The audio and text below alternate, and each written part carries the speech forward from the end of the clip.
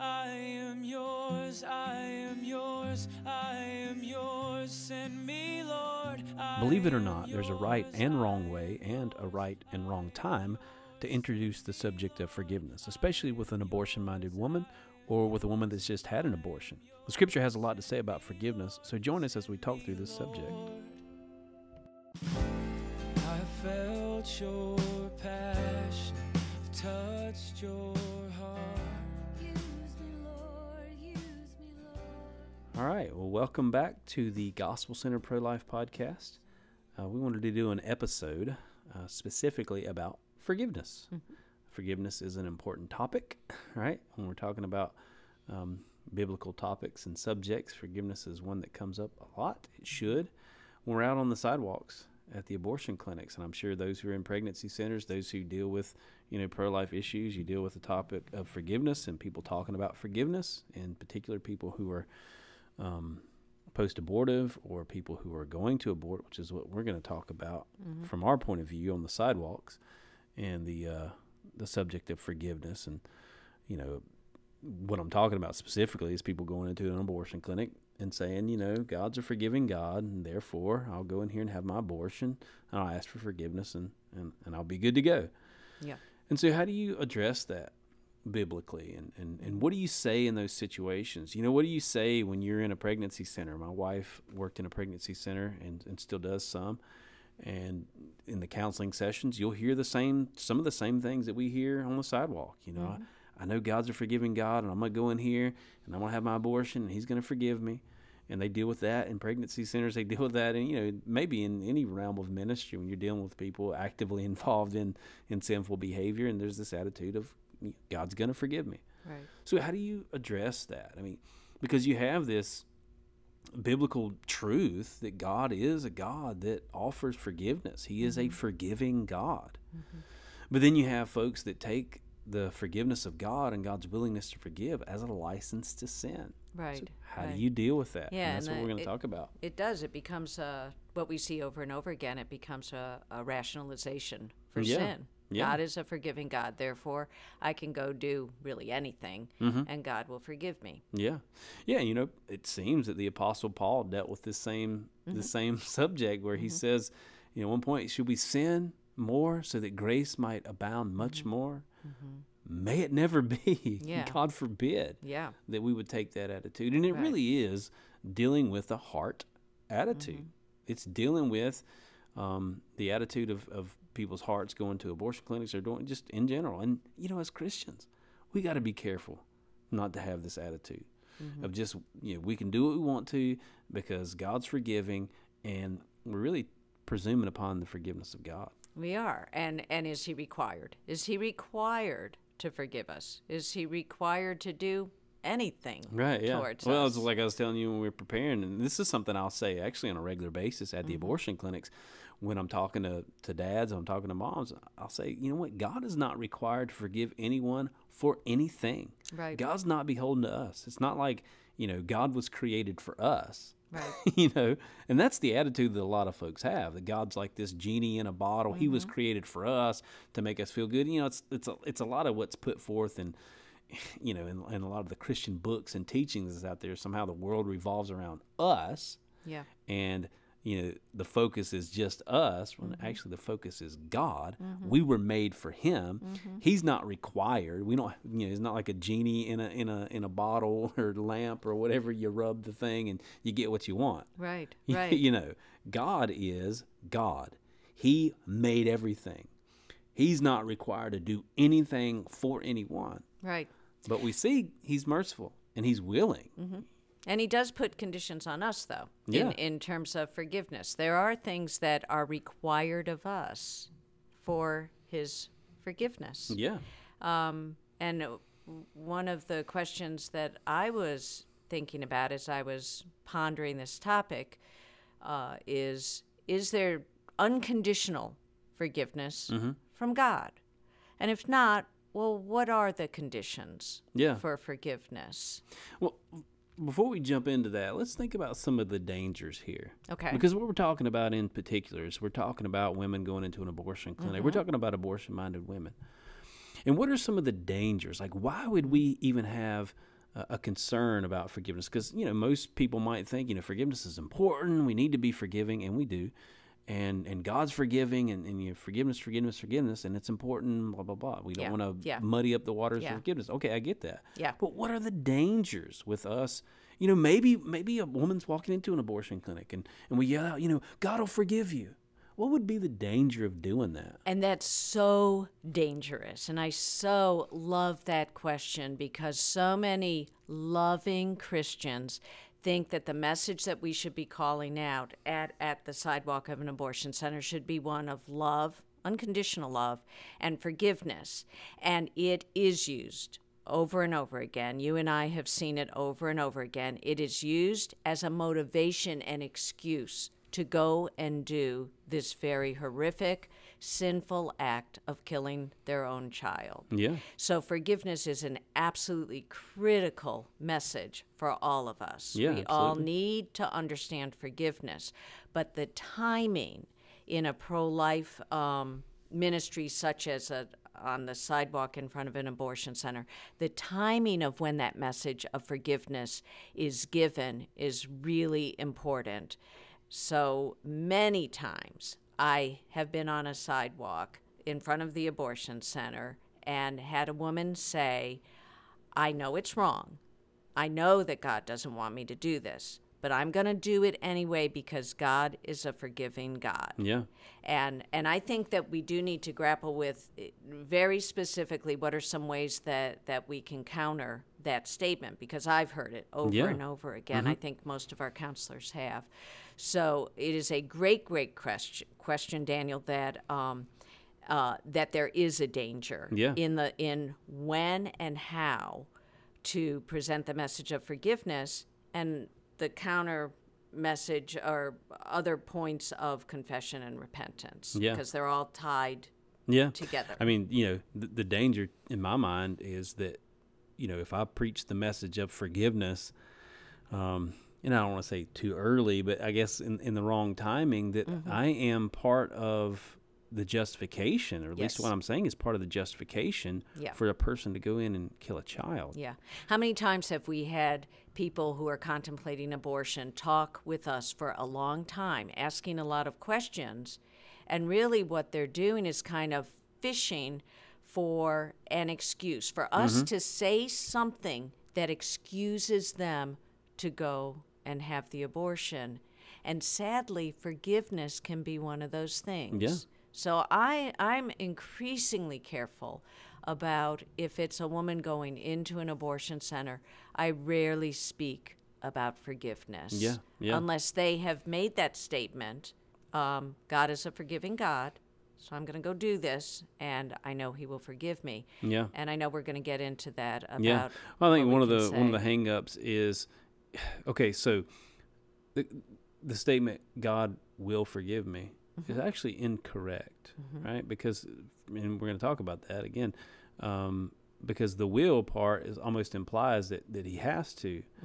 Now, I think the correct statement is God can forgive you, and God is willing to forgive you, but the forgiveness is dependent upon your ability to repent. So, I've responded with, to men especially, but also to women that I've talked to that take that attitude of, well, if I go in here, will God forgive me? And I actually will respond sometimes with no. He will not forgive you. Not if you have an attitude of, I'm going to do this, and God is required to forgive me. God is not required. That's what I would say. I'll say God is not required to forgive anyone for anything. And if you go in to do something that you know is wrong, and you harden your heart against God and the truth that He's telling you through His people right here, there's no promise that when you come out of that abortion clinic, your heart's going to be soft enough to even ask for forgiveness. Because if you harden your heart against God, the Bible warns against searing your conscience. Like with the hot iron is what the Bible says. And it's this callousness that is not going to be softened before God, that is not going to be asking for forgiveness. You've hardened your heart against God, and you're going to continue to go in hardening. And that is a scary place to be in. It is. And there's lots of verses that warn against that. Yeah. And here's what I want to say to folks who are listening, who may be right now thinking, well, God's forgiving, and we should be, we should be gentle, and we should be. And we've talked about that. We should be kind. We don't need to be mean. We don't need to be angry. But we have to understand that when we approach ministry, that we have to approach ministry on God's terms and not based on what we feel and what we think, and the idea that, we don't want people to be angry with us if we don't tell them that, they're going to be forgiven if they have the abortion. It's not about them. It's not about us. It's not about our feelings. It's not about how, an abortion-minded woman might look at us. It's about the Lord. And what does his word say? And so anytime we approach a subject, I could care less what modern society says. I could care less what modern Christianity says. I could care less what the latest, slick TV preacher says in his latest book. I could care less.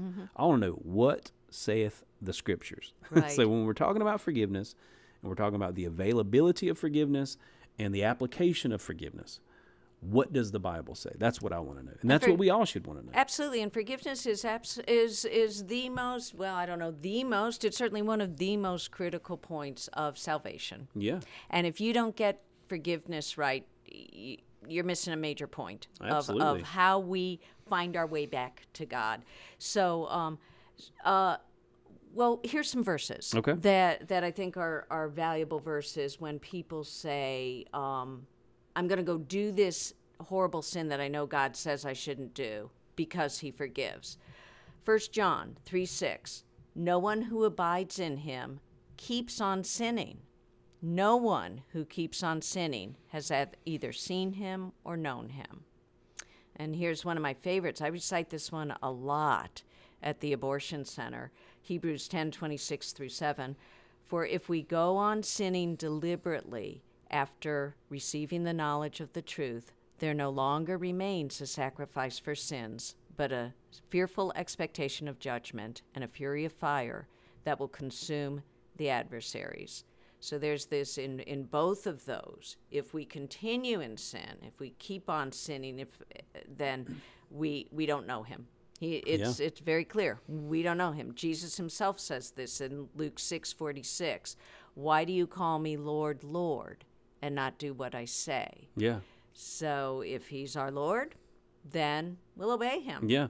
One of the hang-ups we might have, and I'm sure folks maybe just listen to those verses and you've read those verses before and you think, I've sinned after I became a Christian. And is that verse, especially in 1 John and the Hebrews verse, is that verse excluding me? Like I can't be forgiven now because I've sinned after I became a Christian. After I become a Christian, am I supposed to be sinless and never sin? No, that's not what that's saying. Right. As a matter of fact, John in 1 John, in the first part of chapter 2, he says, I write you these things, little children, that you sin not.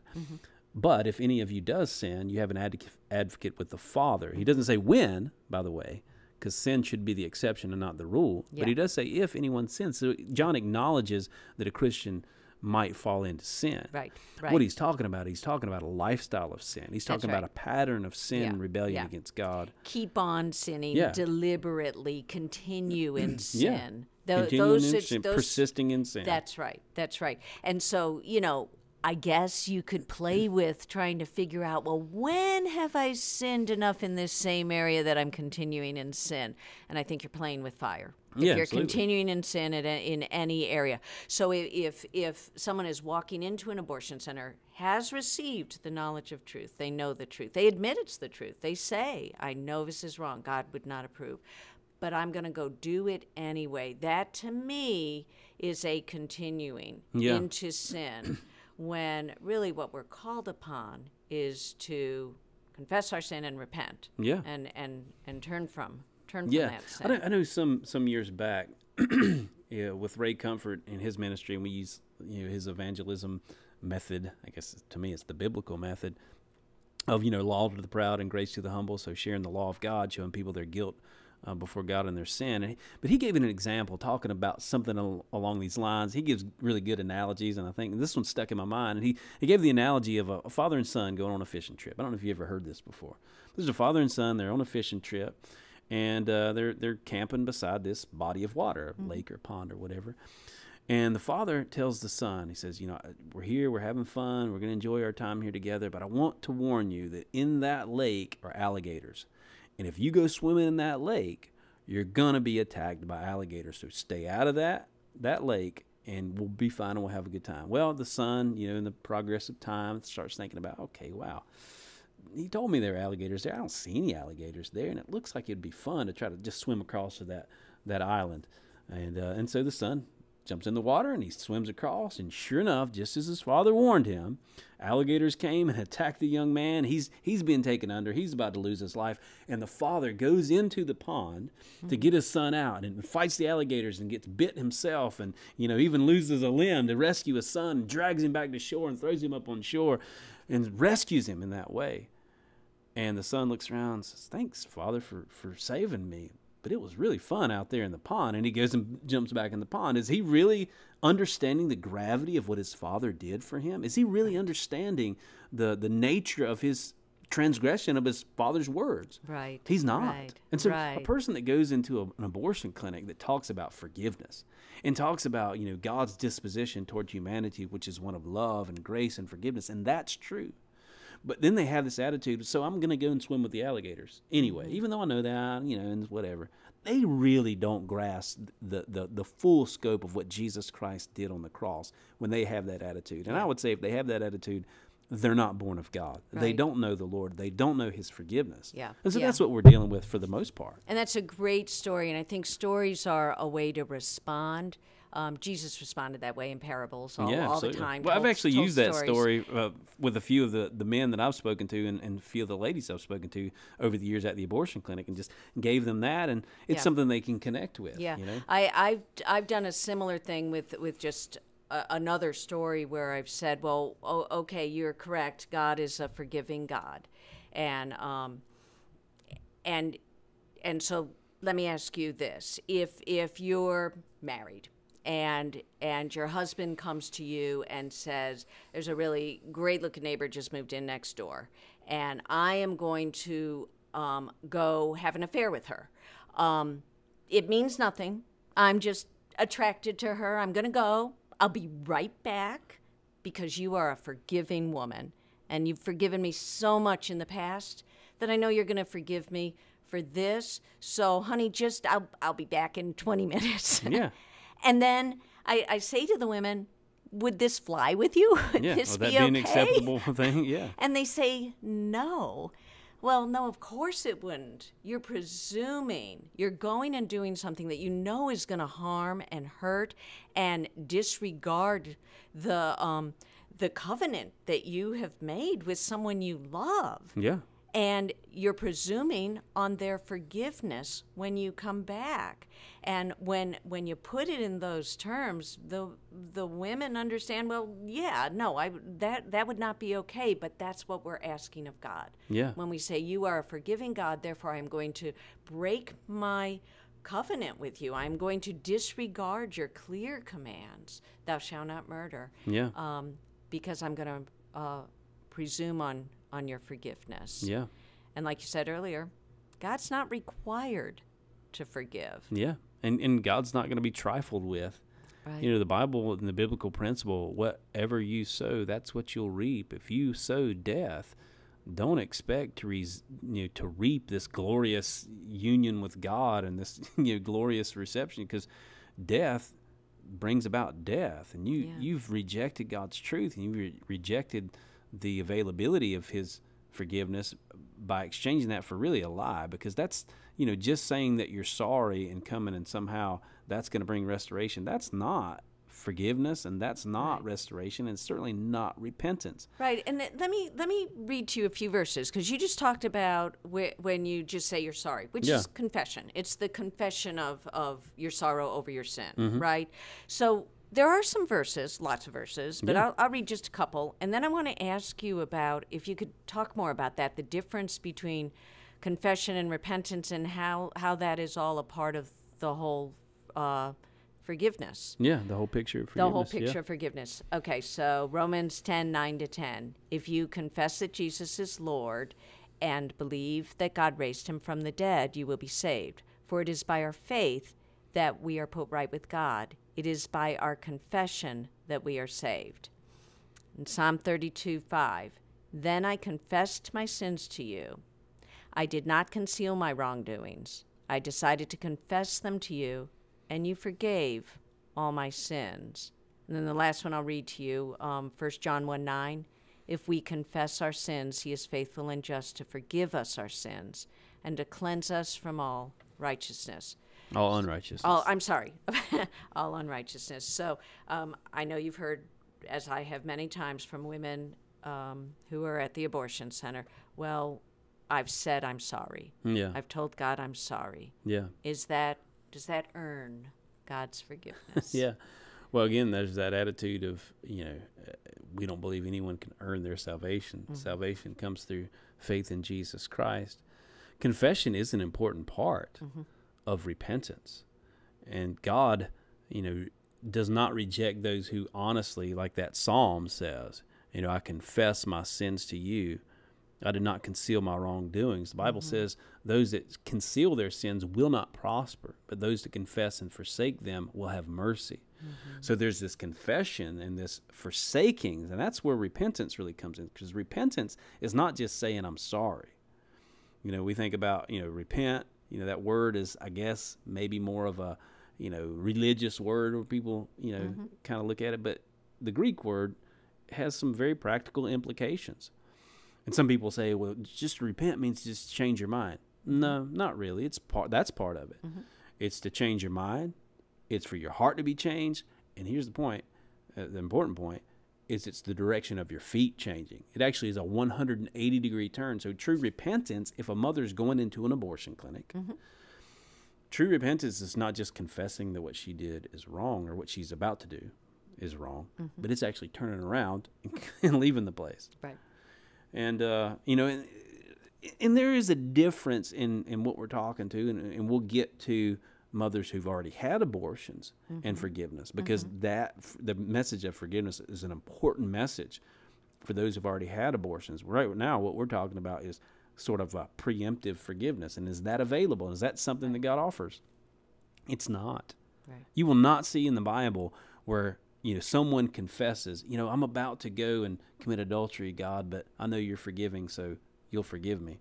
You don't see God receiving that Nowhere, sort of thing ever, in the Scriptures. Ever, right. You see an attitude like this because, maybe shifting to a post-abortive woman, somebody who's already committed sin. Mm-hmm. Psalm 51. I told you I wanted to go here because this psalm is just a powerful psalm of repentance, confession, and repentance of sin. And this is David after he had sinned with Bathsheba, sinned in a gross way. He'd broken all 10 of the 10 commandments, mm-hmm. in this one span of time in his life. Right. And he's confronted in his sin by Nathan the prophet. Mm-hmm. And this psalm, Psalm 51, is a psalm that flows out of that. And he starts it out by saying, have mercy on me, O God, according to your loving kindness, according to the multitude of your tender mercies, blot out my transgressions. He goes on to say, against you, this is in verse 4, against you and you only have I sinned and done this evil in your sight, that you may be found just when you speak and blameless when you judge. So he's acknowledging this important point that when we sin, it's not just against people, mm-hmm. it's against God himself. Right. In the sin of abortion, that sin is against that baby, mm-hmm. for sure. Mm-hmm. But more importantly even than that, it's a sin against God. And David acknowledged here in Psalm 51 that the sin that he committed with Bathsheba and the murder of Uriah and all of that was not just a sin against Uriah. It wasn't just a sin against Bathsheba. It wasn't just a sin against Israel because he was their king. It was a sin against God himself. And then he goes on moving down to an important point here when we're talking about confession and forgiveness is this. It says, O Lord, open my lips, and my mouth shall flow forth your praise. For you do not desire sacrifice, or else I would give it. And you do not delight in burnt offerings. The sacrifices of God are a broken spirit, a broken and contrite heart. These, O God, you will not despise. Broken and contrite. Broken and contrite. So does contrition. not mean self-righteous and I know I'm going to go do this, and then I will ask forgiveness. It means I'm a worm. Contrition is an acknowledgement that we've sinned against a holy God. Yeah. Contrition is almost the picture of sackcloth and ashes. I mean, there are those who, in the Old Testament, who put on sackcloth and ashes as an outward sign of contrition in their hearts over the sin of their people, over their own sin. And God is not God doesn't need us groveling in the dirt and all that. It's not about that. But God wants your heart. That's what God has always been after. He's been after the human heart. And the human heart that is hard and just basically presumes upon the forgiveness of God, like you're going to forgive me, is not the heart that God is after. He's after a broken, like it says here, a broken and contrite heart you will not despise. That's what God is after. Yeah. Broken to yourself and your self-desires, and with a heart that is seeking God's desires. And so you're broken because you see how much you've fallen short. Yeah. The attitude that a woman going into an abortion clinic, or anyone just in general, that, I'm going to go in the strip club and, God's a forgiving God, so he'll forgive me. I'm going to go and get drunk. I know God's a forgiving God, so he's going to forgive me. Yeah. That That attitude is not one of contrition. That attitude is one of hardness. And that's, James chapter 4, God resists the proud. That is pride. That is pride, and that is bringing pride into the equation. The Bible says God resists that. Yeah. He does not delight in that. And I think it's not recognizing that God is a just God and a wrathful God. Yeah, it shows a grave lack of the fear of the Lord. Exactly. And a lack of the fear of the Lord. Listen, the Bible tells us the fear of the Lord is the beginning of wisdom. You'll be a wise person, fear God. Right. And something you said, he doesn't want us groveling. No, but he also doesn't want us continuing down a destructive path. Yeah. And any path that takes us away from God is a destructive path. And it's important to know that a third of abortions are repeat abortions. Yeah. Statistically, a third of those women are continuing in sin. This is one of many abortions. And if there doesn't come a point at some point where someone is willing to speak truth about God's forgiveness and what true repentance looks like, they will continue down that path. Yeah, absolutely. Into further and that's further been evil. one of the burdens on our hearts as we deal with this, as far as women going into the abortion clinic with an attitude of, I'm going to do this and God's going to forgive me. And we've already talked about that. But we also deal with the women who've come out after the abortions. Right. And, God has really blessed us with some wonderful people in the afternoon teams, because the way it's set up here in Charlotte, I don't know how it is in other cities, but basically the abortion patients come in the morning. They're typically there by 11:30 to have their abortion. Right. So we know that we're reaching those who are coming in for an abortion. In the afternoons, after the abortionist gets there and sometime after, you'll have the people that have come out who've either taken the abortion pill or had a surgical abortion. And that is a post-abortive woman directly after having had an abortion. Is the message of forgiveness important there? Or should we take an attitude, and we might could justify it, take an attitude of, just, hey, you wicked murderer, look what you've done. I mean, could we say that? Would we be justified in saying that? Possibly. But would that be helpful? So it's almost like you said, the timing can be really important. The timing in the sense of what's the goal. And the goal is restoration. Ultimately, the goal is restoration of those people to God. Yeah. And how do you restore? In the person who's contemplating abortion but has not yet done it, you restore by really talking about the severity of that sin against God, and you can't do that against your Lord and against that baby. It is wrong, it is evil. Restoration of the woman who has already done it is, I think, manyfold, and I think we discussed this already a little bit in another podcast. But first of all, a recognition of sin, which they, at first, when they come out, statistically, they're going to feel relief. There's not going to be necessarily that sense of deep sin. So a recognition of sin, and then leading them through the process by which you are restored back to God through confession, repentance, and then faith, submission of your life. Well, just practically speaking, maybe some folks might ask, okay, so what do you say to a woman that's just come out after having had an abortion? Yeah. Like, how do you not make light of what she just did, but also offer forgiveness? I mean, you've shared your testimony. You've talked about it several times on the podcast about you yourself being post-abortive. Yeah. You've had an abortion, and you know some of what goes on, and you can speak to that, and certainly you're not going to speak to that in a way that makes it look like there's no forgiveness. Right. But how do you address that? I mean, Yeah. from your standpoint. Well, and I think it is hard. We train our afternoon teams, and the first thing I tell them is this is a delicate balance that you're walking. You want them to talk to you. You do want to be able to get the literature into their hands that has post-abortive help. But you do want them to recognize that what they just did was wrong. And the overwhelming majority, I would say, of them that walk out say, it's okay, I'm good. Yeah. But so typically, and not that I have the answer, but some of the things that I will call out are things like, I know that many women deeply regret an abortion. And if you don't feel sorrow right now, you very well may down the road, and you may need help learning how to deal with that.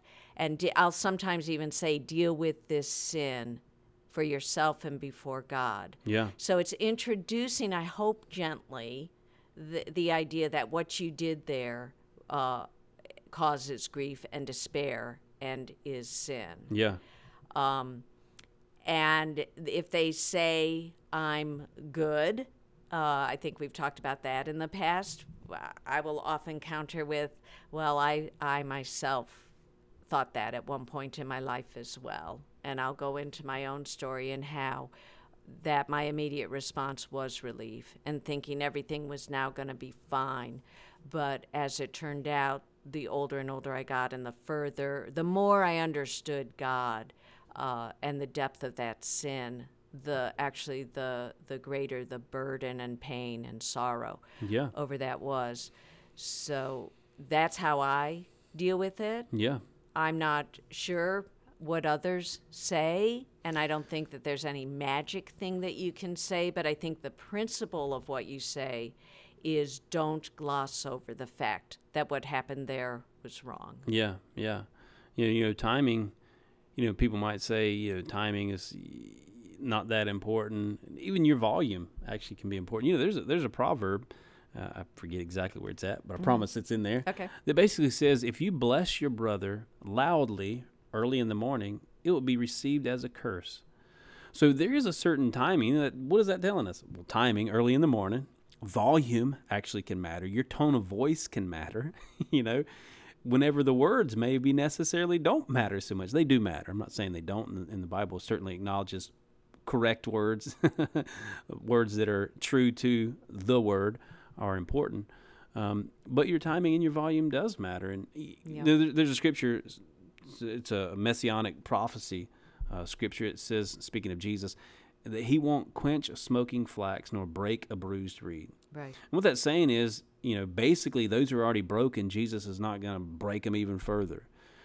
God doesn't kick people when they're down. As a matter of fact, the Bible tells us when we're down is when God is willing to raise us up. Humble yourself under the mighty hand of God, and he will lift you up. And so there's a certain sense that, I've encountered, and I've encountered a lot of women that come out, they're just arrogant and proud.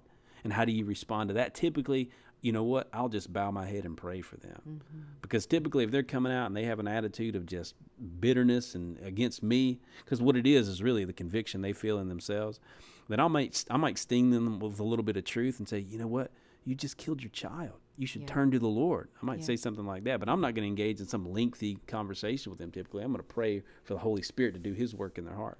But I have encountered, it was a couple of days ago.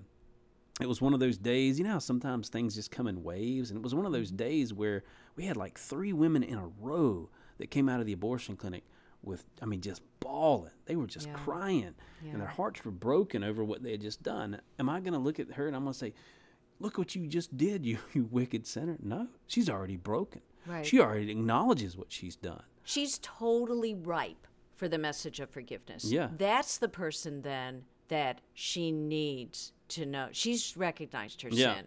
She's recognized that it's broken her heart. And I would say that very directly. I can see that your heart is broken. I am so sorry. Can we talk about there is help, there is hope, there is forgiveness? Yeah. Can I share with you how you can find that? One of the things I'm not going to say, though, is I'm not going to say, you don't need to cry, you're forgiven. Because that's not true. No, she needs to cry. She needs to weep. And that, to me, is such a positive sign that she recognizes.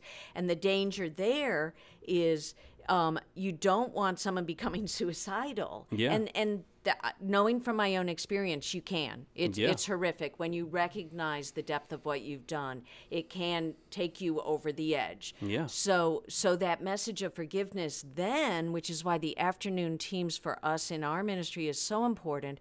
That And it's important for others who are doing sidewalk counseling or working in a pregnancy center understand these points too. That's true. That's true, because at that point, the message of forgiveness may very well save that woman's life. Yeah. And also, rather than having her turn inward with that pain into anger or self-destruction or bitterness towards God, hopefully the opposite will happen, that she will then release that pain and use it for God's glory. And that's again that restoration. The goal is restoration. Yeah. One of the things I say oftentimes is, we don't begin with God until we've come to the end of ourselves. That's and true. sometimes it's something like doing something as horrible as an abortion that will bring us to the end of ourselves to show us, you know what? I'm not good. Right. I am not right. I am not going in the right direction, and I need someone to rescue me. And so hopefully in that situation, there's a gospel voice. There's a proclaimer of truth on that sidewalk, at that pregnancy center, at that, whatever. A lot of times God will break post-abortive women in a church service when somebody's preaching about abortion and they're broken. And hopefully there's somebody there that will offer the message of forgiveness and restoration in light of that sin, and bring the hope that comes in the name of Jesus. And not just glossing over it. Again, not just saying, well, you're forgiven, so it's okay. It's not okay. Yeah. But if you'll turn to the Lord Jesus, I've said this quite a few times. I remember one lady, I may have even shared this on the podcast before, I may have not, but it's a couple of years ago, this young lady was coming out of the abortion clinic parking lot, and she stopped in the driveway, and I'm actually taking down the sound system and putting it away, and she stops in the driveway, and I hand her one of our brochures. And that's an important point, guys, that to have some kind of information. We have one that's called Hope and Healing, and it has your testimony in it, and it's got the gospel in there, and it talks about some of the risks and things associated with abortion and some of the things to watch out for. Anyway, so and it has healing resources on it. Exactly, yeah. Local ministries they can connect with and whatever. Yeah. And so I handed her a brochure, and she said, I wish I would have listened to the truth you guys were telling me out here as I was going in. That she was back for a follow-up appointment. I wish I would have listened to the truth you guys were telling me out here instead of the lies they were telling me inside of there. Yeah. And she says, I know God is a forgiving God, but I don't think he can ever forgive me for this. And I go right to 1 John. The Bible says if we confess our sins, he's faithful and just to forgive us our sins and to cleanse us from all unrighteousness. And I'm not saying that just to, all you have to do is say you're sorry and acknowledge. No, I'm saying that to say there is an availability of God by his mercy to forgive. If you'll confess your sin, if you'll acknowledge, and I went right for it. I said, you've got to acknowledge that you've sinned against God. Yeah. And when you took that baby's life, you didn't just make a mistake. You didn't just do something that hurt you. And I'm using in this conversation, using a very soft tone. Right. I'm not, Right. I'm not, condemning her in the sense, I'm not being, hard-nosed in that sense. But I'm pointing her to the scripture, and I'm pointing her to the Savior. And that's what we need to do. Yeah. We've got to point people to the Savior. We're not their Savior. And so Right. our first, we don't need to just point them to some ministry. We don't need to just point them to some whatever. We need to point them to the Savior. Yeah. Turn to the Lord Jesus. Yeah. Turn Yeah. to Jesus. And he is willing to forgive and to save all those who will truly turn to him. Yeah. That's the message of the gospel. And that is truly the only real hope and healing that any post-abortive woman is going to find. It is, as probably as horrific a sin as a woman can do Yeah. to destroy her own child. And there is never going to be in this world a way that you can rationalize that kind of pain away. But Jesus can heal your heart and can even use that pain to further his kingdom. Yeah. So that's awesome. A message that is critical for them to hear, and forgiveness is just essential. Yeah, absolutely. And it's a message, just like the message of the value of human life, the message of forgiveness, healing, and restoration, salvation that comes through Jesus Christ is the message that we need to be bringing in this realm. That's why this podcast is gospel-centered pro-life. Right. is because it's not just about saving the lives of babies. I don't want to say just to minimize that, because that's massively important. But it's also about bringing the gospel to these men and women at the abortion clinics. Hopefully their heart is softened by the gospel before they go in, and they choose life for their baby based on their acceptance of the gospel. We've seen that happen. We have. But if they've had the abortion and they come out, our prayer is that their heart is softened by the gospel rather than hardened by their sin, because that can happen. It's softened by the gospel, and they turn to the Lord Jesus, because we're there bringing this message of healing, restoration, forgiveness of sin through Jesus Christ. And that's our job as Christians, to bring Christ, and especially to those very dark places. So, with that, I think we'll wrap this thing up. We appreciate those who have listened, and hopefully this podcast has been a blessing to you.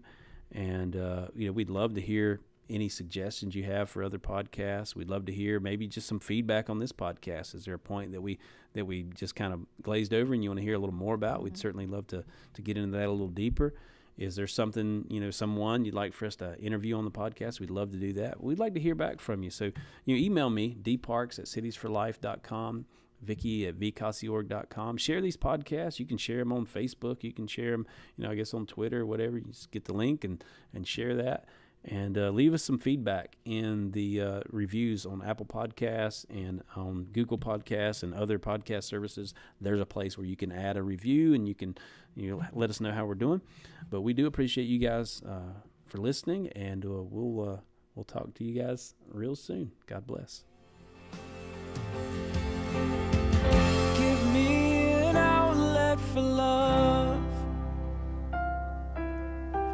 Give me an outlet for gratitude. I know it will cost me my life, but nothing's too precious since I met you.